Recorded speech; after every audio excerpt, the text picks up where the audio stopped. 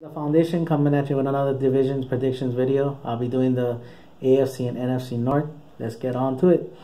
Got the AFC North. Got the Cleveland Browns coming up last, but I think they're gonna surprise some people. They're gonna have some entertaining games. I think for them, I think it's like this being consistent and the inability. I mean, I think where they're gonna get in trouble is inability to either capitalize, take advantage of some situations, or they might put themselves early or later in bad situations, and especially ability to close out games. That's where they're gonna. That's how it's gonna play out for them. But you might see them look like, wow, like when you go, man, how the Browns did that, and you go, wow, they really did something. But at the same time, all those other things is gonna creep up. I mean, I was gonna say that Hugh Jackson is a quarterback whisperer, but thanks to Brock Osweiler, he ruined his reputation. Hopefully, Deshaun Kaiser can redeem that for him.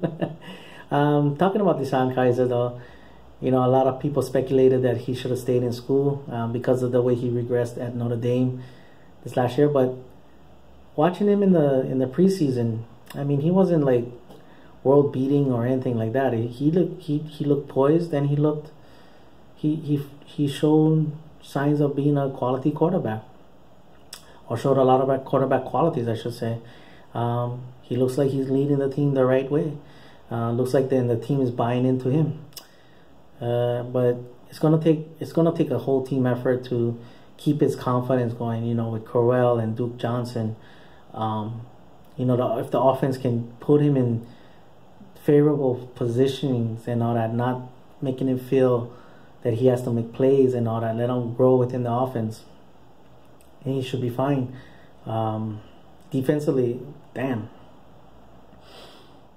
You look at the names, I was just like, that's where I kind of like had opened my eyes. I was like, wow, these guys could make some noise in this division.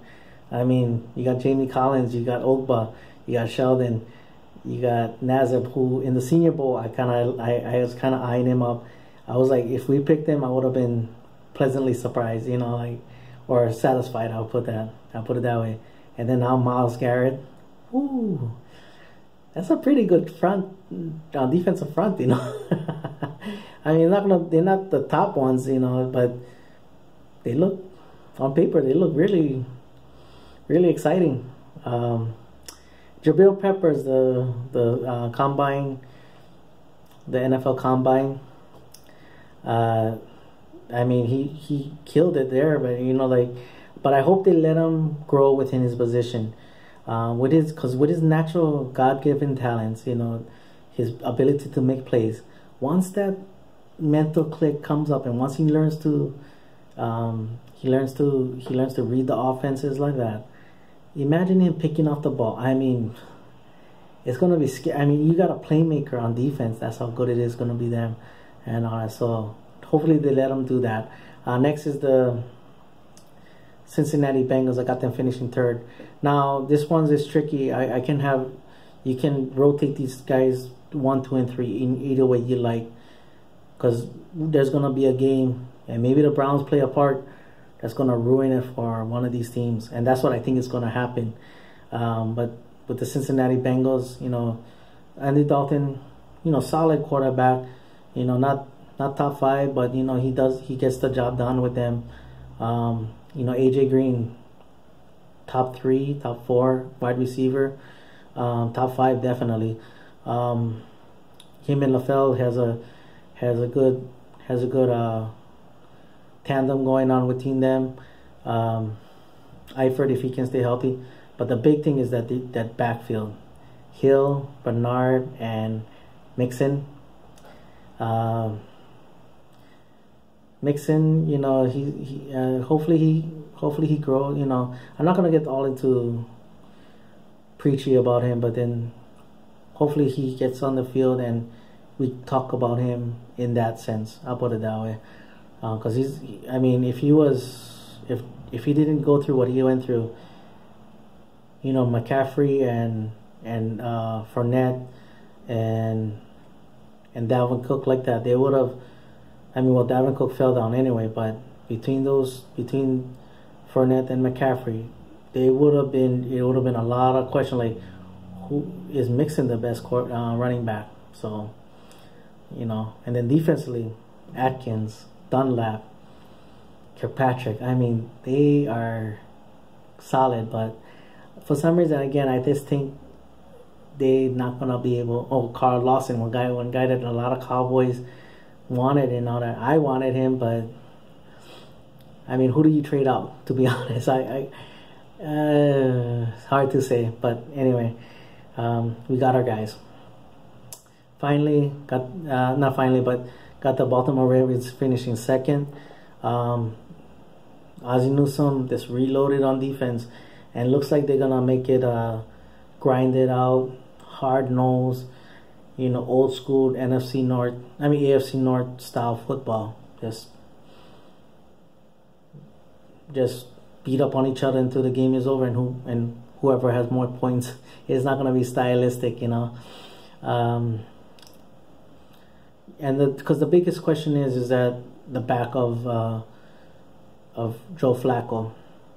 Now he did come back and seems fine and everything, but nobody knows better about backs than the Cowboys. So, but Tim Williams, that kid from what is that kid's name? The kid from Houston. Dang it, I cannot think of his name. But Humphrey, their top pick, all those guys, all those reloading on the defense, they're gonna take their pound of flesh on any team they play against. Next, I think not next, but the team that's winning the division is the Pittsburgh Steelers. Is this the final year of Big Ben? That's for him to decide, but Le'Veon Bell did sign his franchise tender. Oh, I was gonna say, did I say Tinder? Tender. But they have a great story with the kid James Conner. You got what his name had got reinstated, Martavis Bryant, and then you got Antonio Brown, easily top 5, top 3, top 2. If you want to put him at the top, I won't argue. Then defensively, the one that's going to be really linked to the Cowboys is T.J. Watt. I'm not going to get into that because we got Taco. I moved on already. If anybody has if anyone wants my real thoughts, is that once Harris was gone, I went to King, but we chose Taco over Watt and King, and I'm gonna roll with Taco already. It is what it is. Dupree, Shazier, all the Artie Burns, another year under his belt. They're gonna be a tough team to beat, and an explosive offense like that. It's gonna be really hard to beat them. Next, the NFC North, I got the Bears finishing last. I look at their offensive line and I go, man, their offensive line is pretty good. And with Howard bursting on the scene, damn, and whoever's the quarterback, Glennon or Trubisky, as long as the wide receiver White stays healthy. White was like I think some people compare them to like Dez, but with more speed. So if he can stay healthy, they got a playmaker in that, and they got Miller as well as a tight end, a security blanket. Defensively, I think they're still learning the scheme with Leonard Floyd, Kyle Fuller, Amukamara, guys like that. So once they learn that style, then they should be fine. Next, I got the Minnesota Vikings. Last year I had them coming very close, but after the Bridgewater thing, man, that's hard.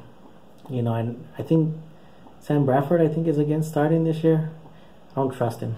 That offensive line is nothing to be all about. But you know, with Dalvin Cook and all them, Dalvin Cook, if he can stay healthy, then you know we've seen his talent and his home run hitting ability. Diggs and Coley and Treadwell. Coley was one guy. If I mean, I would have I had him. I had him ahead of Switzer and Noah Brown. I had Xavier Woods higher than all of them, but you know, it is what it is. Next, I got the. Oh yeah, wait. Defensively, you know, they have their guy. I mean, it's still a damn good defense, but I think it's gonna be too much to ask every time for their defense to come up and step up to the challenge. I mean, you saw they were doing that for a while, and then after a while, it got to the best of them. Next, I got the Detroit Lions. Lions surprised me last year, and I don't see any reason why they're gonna take a step back. You know, they got Galladay as their big type receiver, which you know they want because you know ever since Megatron left. But you got Golden Tate, you know, a guy out there that really can play, scrappy guy. Then also they got Jones, and you know their defense maybe not be filled with stars, but they play hard, so that's why I got them coming second. Finally, I got the Green Bay Packers. You know, you almost can put it in ink that they're gonna be competing for the AFC North every year. Looks like they revamped their running game, and they also got you know Bennett as the tight end. They got some good guys, you know. So and then defensively they got King. They got some, you know, they got Clay Matthews, Clark, who I like a lot. Thanks for a couple of the guys though. But anyway, you know, with Clinton Dix, you know, another year under his belt. Looks like he's ready to make the next step forward. But, you know, as long as you have Aaron Rodgers, you have a chance. And I know, you know, Cowboy fans know that all too well. Sucks. Anyway, I'm going to do the not Cowboys, but the AFC East tomorrow with some Cowboy news. And I'll close out with the NFC East because I would like to go a little bit more in depth in that. All right. Mahalo for watching. Paniolo boys, and go Cowboys.